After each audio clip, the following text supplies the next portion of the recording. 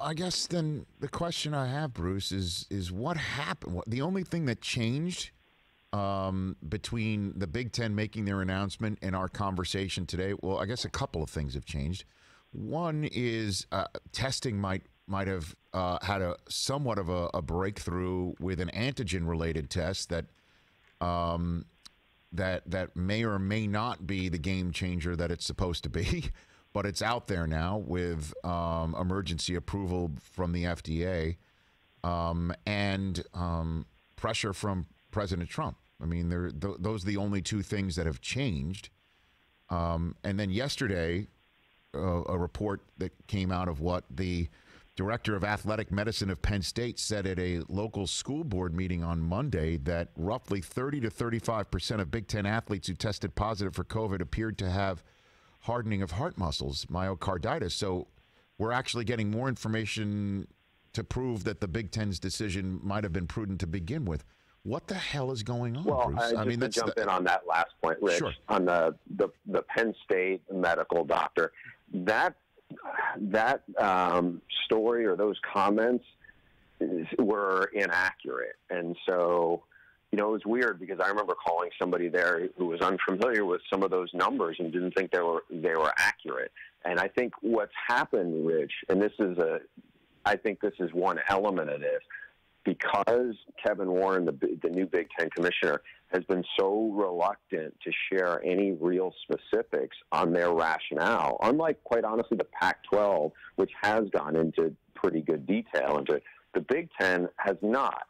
And so, I don't know, probably 3 weeks ago, The Athletic had reported that there were at least 10 cases of myocarditis or heart issues that the conference believed came from COVID-related.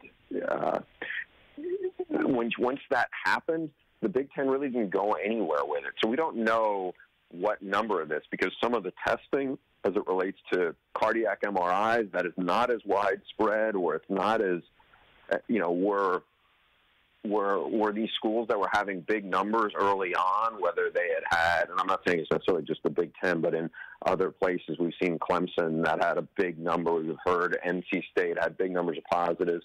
Were those schools testing for myocarditis? Were they testing their asymptomatic players? And because there's been such limited transparency, and I remember talking to one of the medical chair for the Pac-12's committee, and they said that there really was not like a registry set up in terms of for all of the FBS conferences to share information about what they're finding.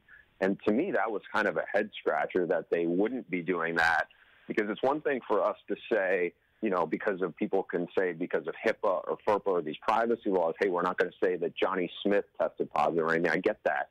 But if you're talking about the actual numbers of players who have been affected, how they've been affected by it, I mean, there's been such little transparency, and that has led to things like what has gone on, like that Penn State story you're talking about yesterday that went viral for about 8 hours, and then later in the day got clarified and corrected or debunked. And again, I think that just speaks to the lack of transparency that we've seen from college athletics in the face of a pandemic. And inaccurate in the fact that the director of medicine was inaccurately quoted, and that the numbers are off, or his numbers were off, or he never said it.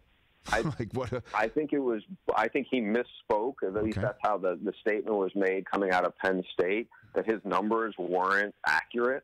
It would also be a really small sample size, even if it was just taking the Penn State cases.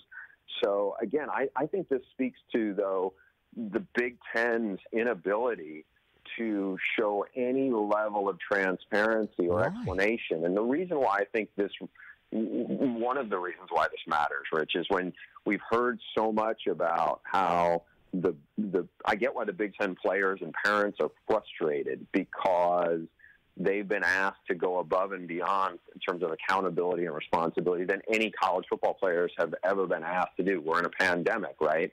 And they, by and large, from what we've heard, have done that. And to find out that, hey, you're not going to get a chance to play, and everybody else, not everybody else, but the rest, half of college football is going on, I do think it would have been incumbent upon the leadership of the Big Ten to give them at least more of an explanation. As I said, the Pac-12 did more of that. The Big Ten, for whatever reason, has just been unable or unwilling to share much of that at all, and they've created such a mess in the wake of it.